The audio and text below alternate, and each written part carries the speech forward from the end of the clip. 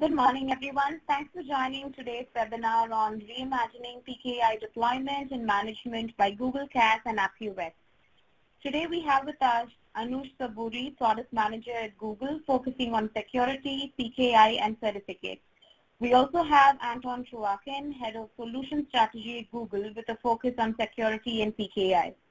And we also have joining us Murali Palmisamy, CSO at AppViewX, responsible for the overall product vision and deployment. So before we get started, a quick note, as the webinar proceeds, if you have any questions or comments, feel free to enter them in the chat box there, and we will address them at the end of the session in our Q&A round. So let's get started. Over to you, Anton. Thank you very much. Really appreciate it. So I want to highlight a few items we're going to go through today, and they're going to mix some of the industry trends and some of the more product-specific items. So I want to start, I'm going to start with a few changes to the domain, to the outside, to the world of IT, that kind of changed how we do certificates and PKI. Then we're going to highlight a few items about how we're going to build requirements for the next generation or maybe next year of certificate services and PKI. And then you'll see a few demos of our products and how they work together. Now, I want to start maybe a little bit high level, but at the same time, it kind of gives the context for why some of the approaches we've been using since, I don't know, the 1990s don't work anymore. So one thing I would say is that while many organizations migrate to the cloud by essentially copying their data center practices by doing a lift and shift, ultimately to gain advantages from cloud computing, you have to do things the cloud way. You have to follow agile practices, DevOps, and other newer models, and of course use modern technologies.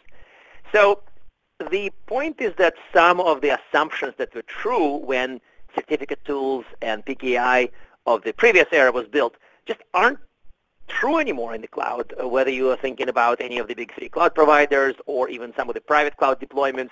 Things don't really work the way they used to. And as you'll see in a few minutes, there are new requirements and new models that need to be run.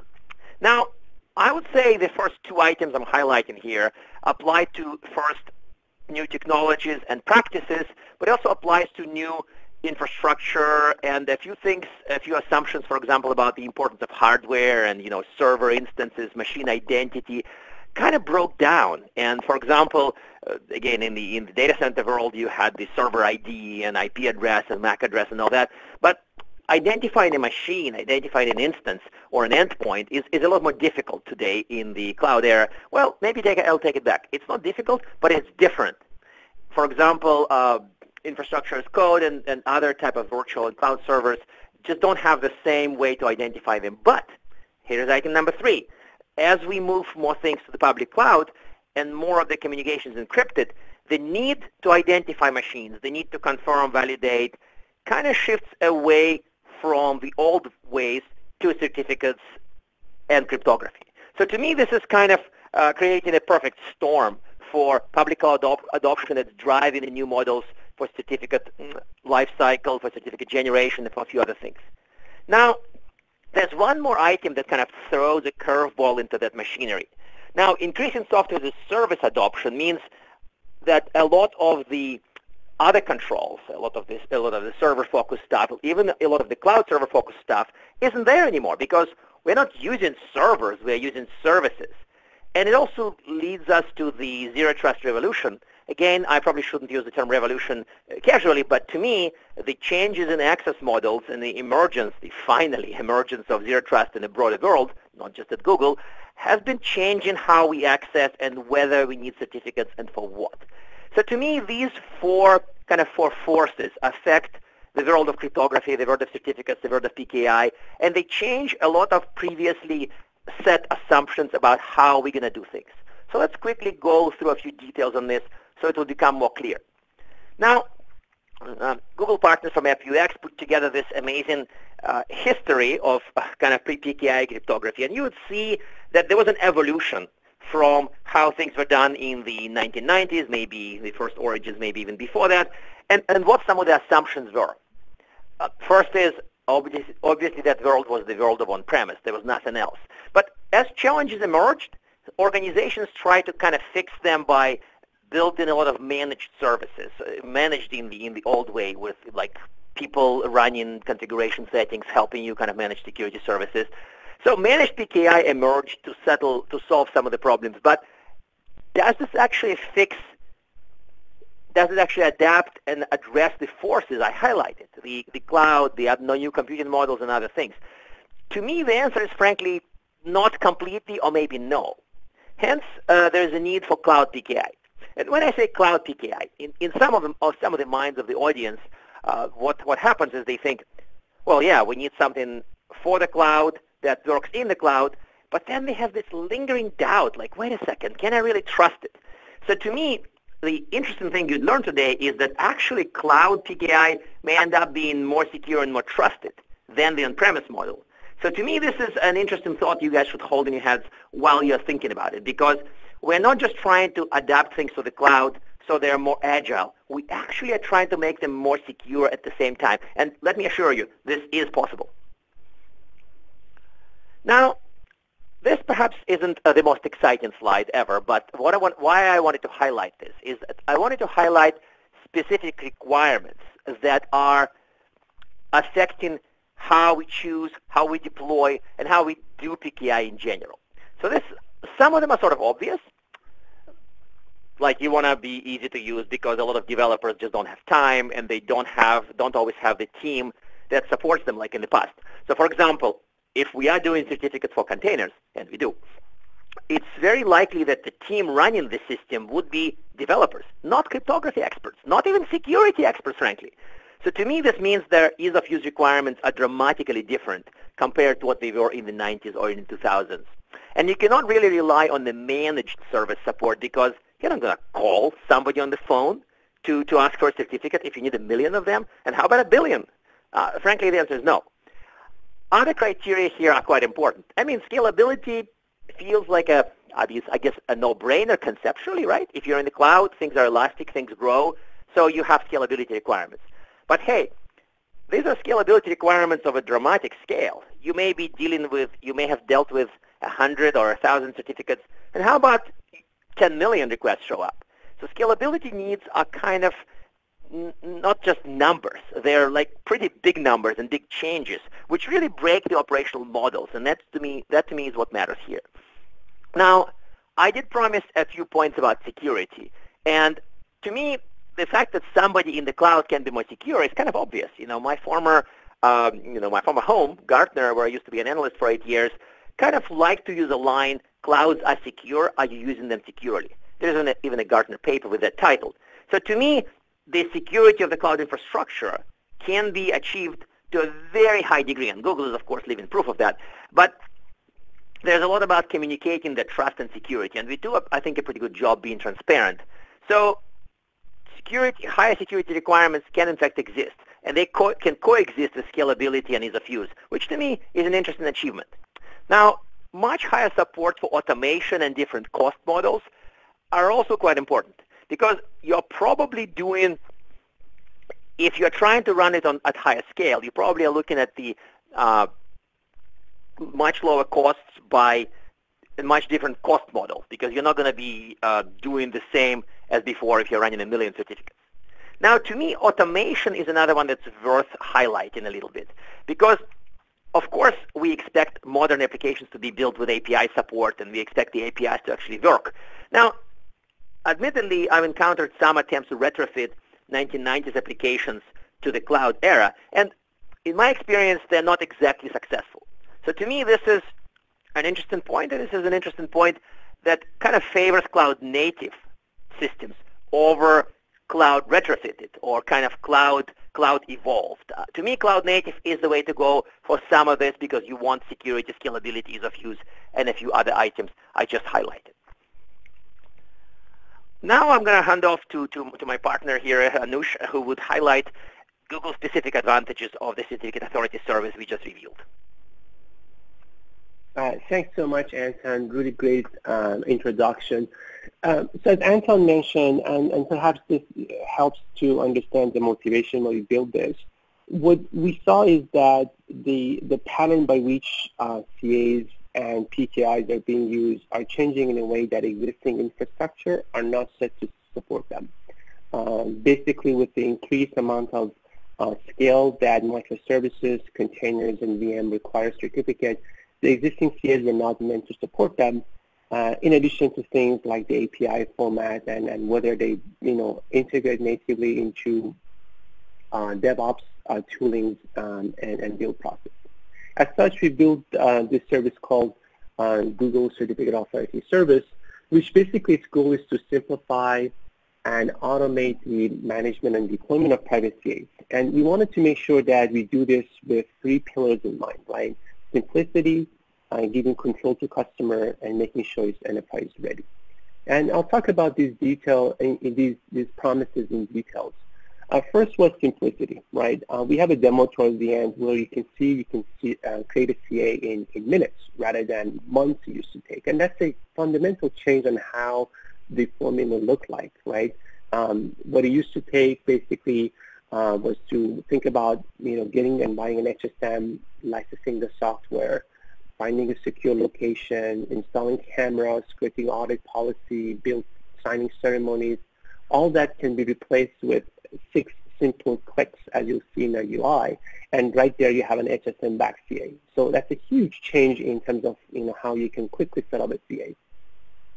And more importantly, these CAs are built with modern development APIs in mind. It builds RESTful APIs in front, which allows engineers to continue using the modern development language and natively integrate that with their CI/CD tooling. The other part of this, as I mentioned, is that all these time-consuming and risky tasks of creating infrastructure is now moved to the cloud. This allows customers to focus on the core business and not spend time on things that really does not accrue value to their end goals. And by not having to worry about these OPEX and CAPEX, you can lower your TCO because you only pay for what you use. You don't pay for things that you don't need, right? Previously, you had to buy an HSM and license the software for it, even though you only needed like 10 certificates. With this, you don't have that scale problem anymore. So that's simplicity. The second part of the product for us was making sure it can be customized fully by customers' needs.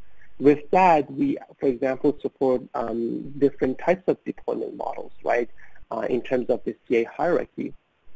If you want to bring your existing root CA because you've already invested time and money in your on-prem PKI, you can actually do that, meaning that you can have a root CA hosted on-prem and you can have an intermediate CA running in Google Cloud where you can then get the SLA and the performance and the scalability that Anton mentioned from the Google Cloud CA, and then you continue owning the root of trust on-prem so you don't have to change your trust model anymore. You can also customize how the CA signs the certificates and what keys it uses. You can bring an existing cloud KMS key and have CAs use it, and these options are all available. In addition to that, CA is a highly regionalized service, so you can decide which region the CA runs on independent of the other CAs in the chain. And so you can build a global CA using that. The CA exposes APIs, G-Cloud command lines, and Cloud Console, so you can continue using the things you're familiar with in the cloud for managing the service. And also you can define granular access controls and VPC service control, so you can define basically a security perimeter around your service to limit who can access your service and can do what. And lastly, it's about being enterprise ready. CA service uses Cloud HSM that are FIPS 140-2 Level 3 validated. CA service will be available in all regions that our Cloud HSM is, and it will support various compliance that our customers, highly rated customers, tend to need. We integrate with Cloud Audit Logs that gives logs and visibility of who did what, and it scales with high QPS, which is number of certificate issued per second for each instance, to millions of certificates per month per each instance, backed by an SLA. And all it does, basically making sure that you have an enterprise-ready product with an SLA back in terms of performance, which you can configure in minutes and don't have to worry about updating the software or making sure it's running securely. Now, perhaps this is a good time to do a quick demo of how this service will look like and see how easy it is to set up a CA.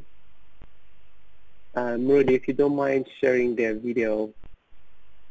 Yes, I'm doing that right now. Yeah, thank you. And as Murali is working on setting up the video, this service would also highly integrate with other GCP services so that you can envision a case where you can use the service with GKE, with Google Cloud, Kubernetes Engine, with Anthos Service Mesh, the load balancers, and so on. All right, let's get to the demo. So this is the Cloud Console for Google Cloud. You can navigate to the Security tab and go to Certificate Authority Service. Click on the Create a CA. First decision is whether it's a root CA or a subordinate CA. As I mentioned, the root subordinate can chain up to a group that is not hosted on Google Cloud. So you can also do that. Let's pick root CA. There are two tiers of operation for the CA. One is optimized for higher throughput, and we call them DevOps, with 25 QPS, and but does not track certificates. So this is for like shorter-lived certificates. And one is called Enterprise that has lower QPS, but track certificates, and it's ideal for things like machine certificates or like laptop or phone certificates. Let's pick Enterprise, and then regions. As I mentioned, it will be available in all regions that the cloud is available by GA. Here you can pick a name for the CA that would basically show up in the CA certificate, and we also use the name, the common name, as a way to identify the CA as a resource in the cloud. Next is to pick algorithms for the key. These algorithms are using Cloud HSM.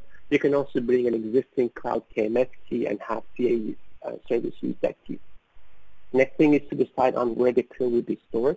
By default, we use GCS buckets, and the two options, you can either have Google manage GCS buckets or bring your own bucket if you want to. And next thing is to add a label like any other cloud resource, and this is an easy way to find the CA in the cloud using labels.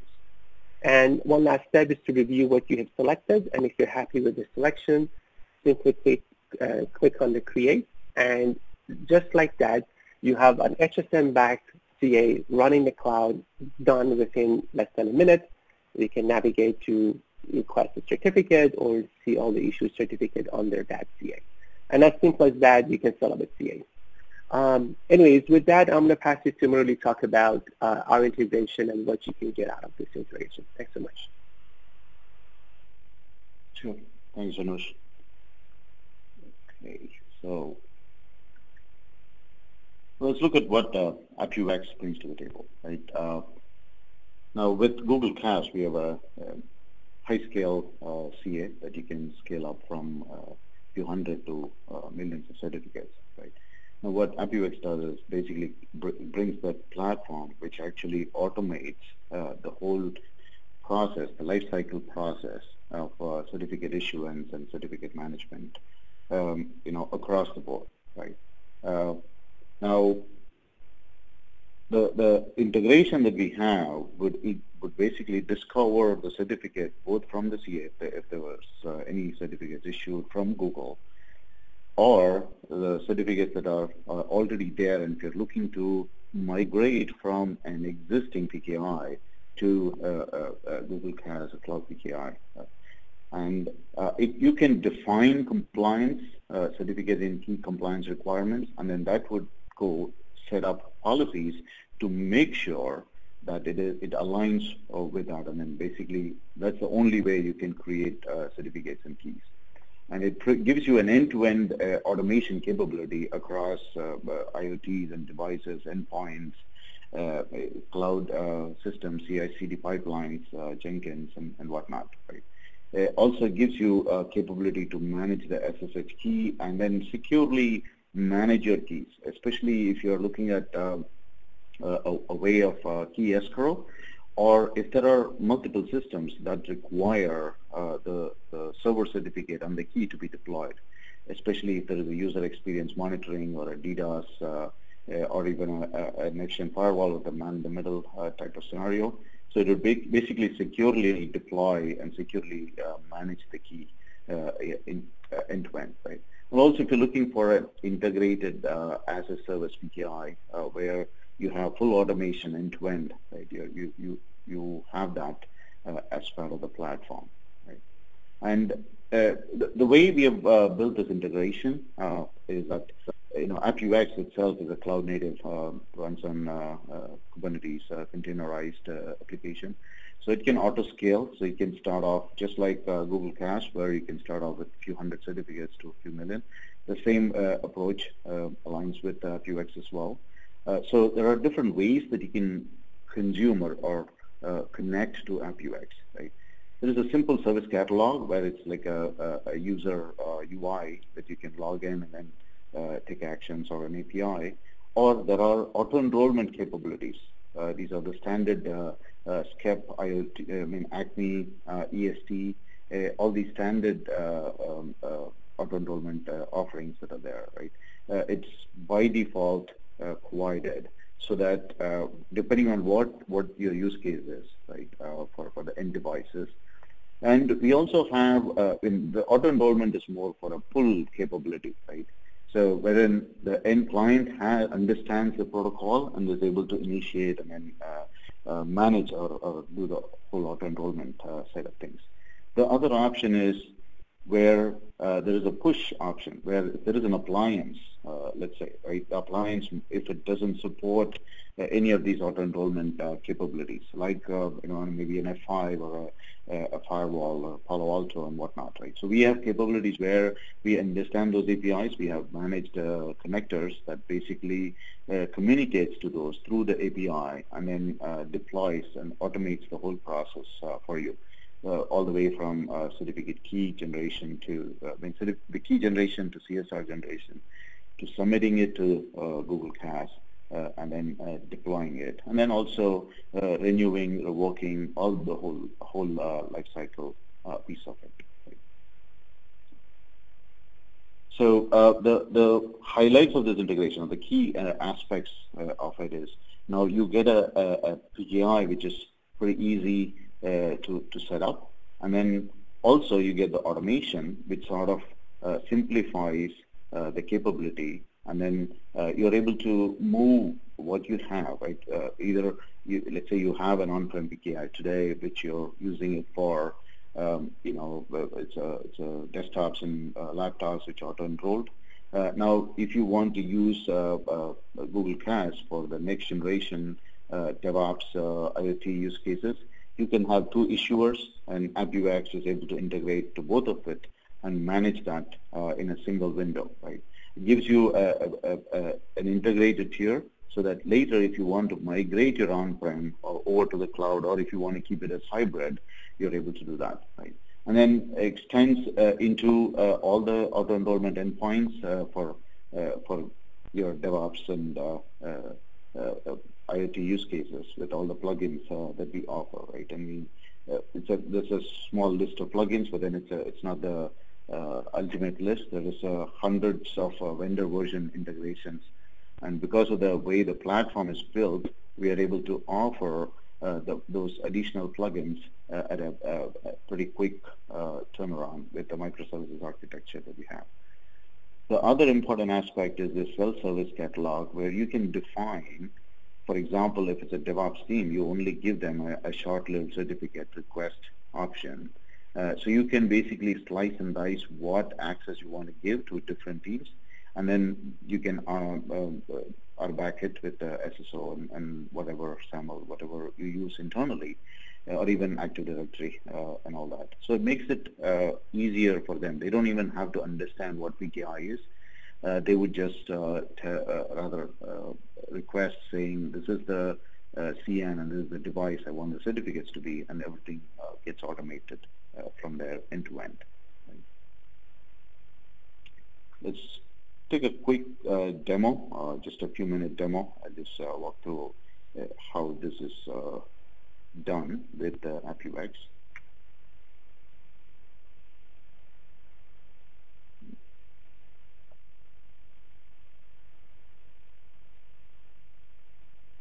Switch over. Hope you're able to see the screen.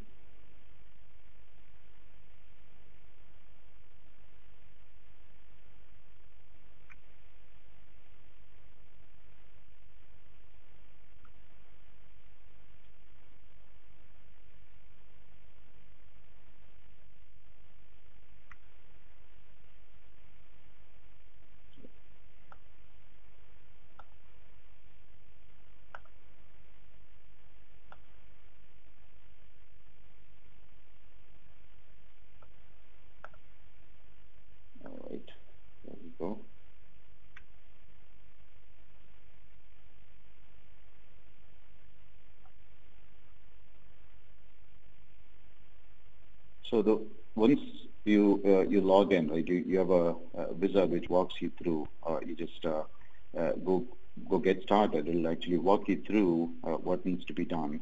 So you just configure the certificate authority. In this particular case, you just give a name, and then you pass on the details for it. And then this JSON, you just download the JSON from Google Cast. Now, we are integrating it so that all the data, we pull it from Google itself. So in this, once you upload the JSON, so all the CAs that are configured in there as part of the project is pulled in, and you're able to see all the CAs there. These are all the CAs that has been created from in our test lab. And now you go configure the single sign-on from Google. So it's a SAML with Okta, and then you just once you add the details, you can go check the connectivity to make sure we're able to communicate with Google CA. Then you just configure the auto-enrollment capabilities, whether it's skip, PACME, IST, and whatnot. So just defining the skip server, which would be listening for the skip request in this particular case, and the challenge password for the skip communication. And here the backend CA and the issuer that you would basically be using to issue certificates. Once you set this up, then it automatically starts issuing certificates.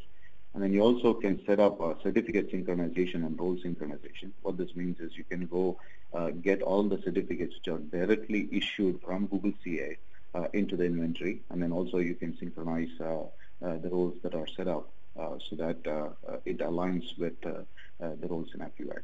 Once you add all these things and the synchronization is done, it basically pulls the certificate, and then you're able to see that in the dashboard.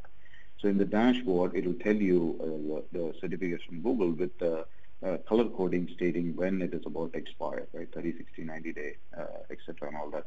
And then a month and month of expiry and all this good stuff. So there are a whole bunch of other reports which are automatically populated. Now here, if you go into the inventory list, it tells you the list of all the certificates that are issued with all the serial number, metadata, and whatnot. Now, if you want to create a new certificate, you just go to Enroll Certificate option. Now, you can either use a policy and then pre-populate all this information, or you can give option to the user to select it. And you can even specify that it has to be star.appvx.com or whatever domain.com. And then you can control which hash function and the key size that they have to use or upload CSR and validate all those information. Once this is done, right, it basically gives you this holistic view, which basically gives you the issuer, the server certificate issuer and the CS. In this particular case, it basically went and created the certificate from Google Cast, and then it is showing you this chain all the way from the issuer. Now you can basically select add connector, and then these are all some sample connectors that we support. There are 100+ vendor versions that we support. You can select any of them and then say, this is where I want the certificate to be deployed. And then you can define all the parameters as part of the policy.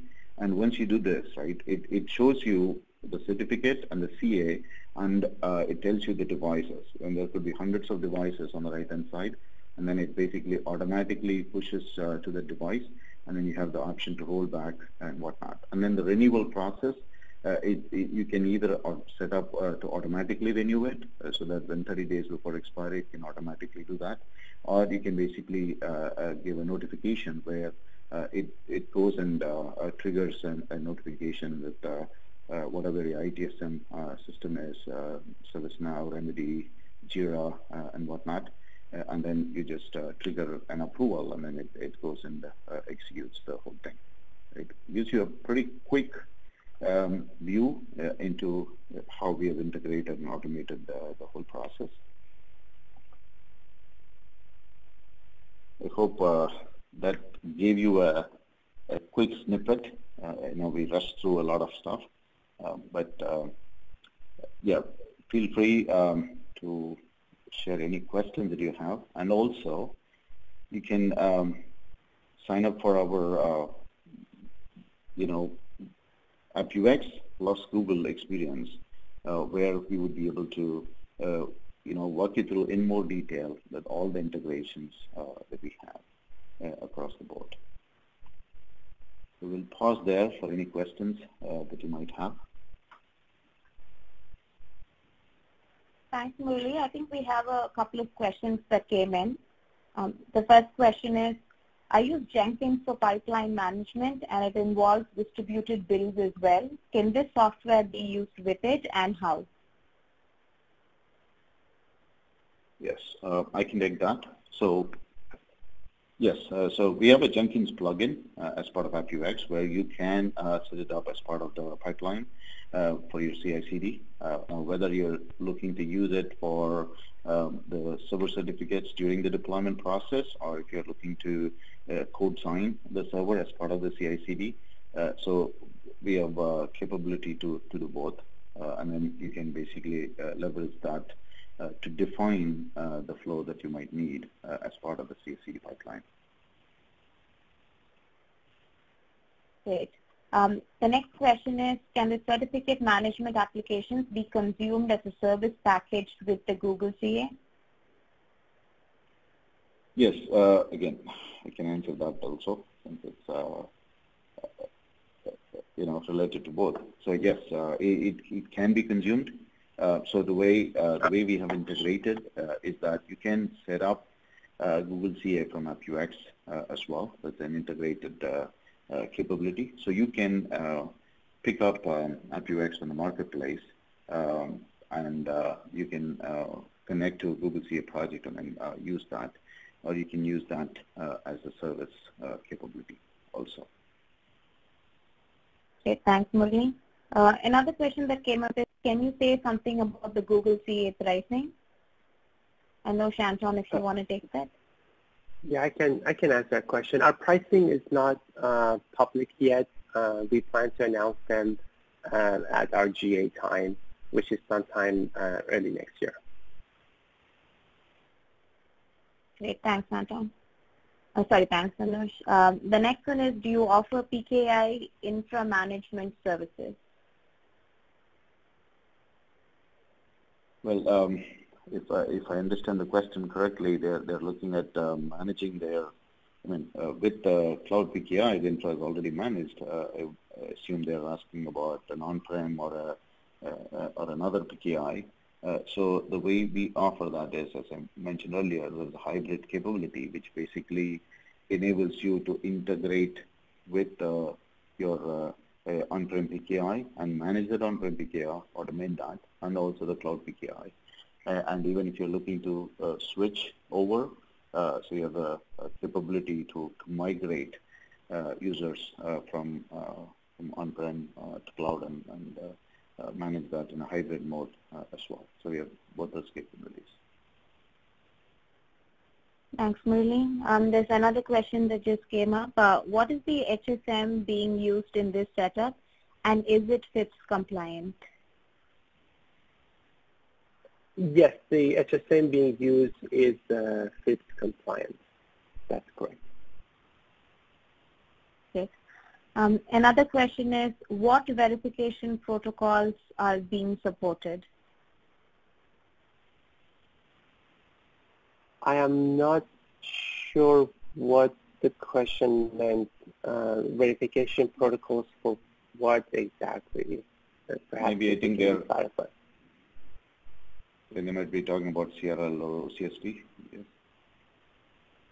Oh, so yes, as you saw in the demo, we support, like CA service supports creating crews that are stored on GCS buckets. And we also provide in our documentation page open source, the sample code hosted on GitHub to run your own OCSP in front of our service. Yeah, and as part of AppViewX, we also have redistribution capabilities for that. Thanks, Murli. There's another question that just came up. Is the AppViewX product running as a SaaS service? If I have on-prem CAs, what would be required for the on-prem integration? Yes, there is a SaaS service. Now, if you have an on-prem CA, and then you are looking to manage that with AppViewX SaaS. There is a mid server that you can set up. It's a light footprint that you run on-prem, which basically communicates to your internal systems, and then it handles that whole process of managing both your on-prem and cloud. Great, thanks, Murli. I think that's the end of the Q&As that we've received. Thank you, Anush, Anton, and Murli, for walking us through this. It definitely was very helpful and insightful. And thank you all for joining. I think we've sent some links over the chat, so please feel free to reach out to us if you want to know more about the Google CAS and AppViewX integration. Thank you, everyone, and hope you have a great rest of your day. Thank you. All right, thanks. Thanks, everyone. Thanks so much.